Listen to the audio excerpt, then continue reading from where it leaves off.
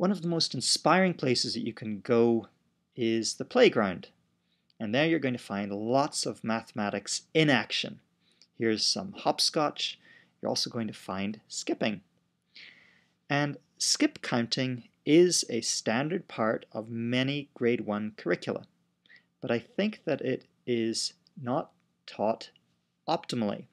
To teach it even better, get the kids out learning how to skip. What's the most basic skip counting move?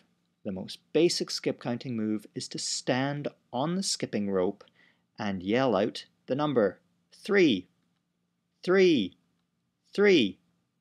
You're skip counting by 0. So often we forget that 0 is a fantastic skip counting number. And there's also room for humor there. After that, it's a little bit more obvious. We can skip count forward by putting the skipping rope around our head and in this clockwise fashion, and we can go up to 7 here, and then we'll be skip counting back again.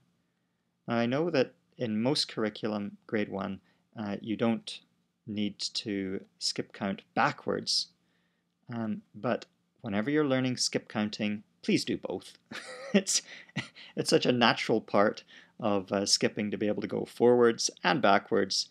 Please just do both, and it's so rich mathematically.